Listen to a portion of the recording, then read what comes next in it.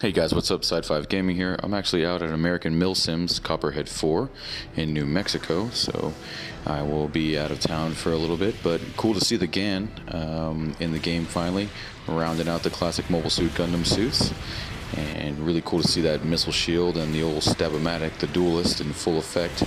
Really anxious to see what it can do out there with the other suits. Cool to see the G3 available for recycle tickets, but it'll have to wait because I'll see you guys soon whenever I get back. Bye.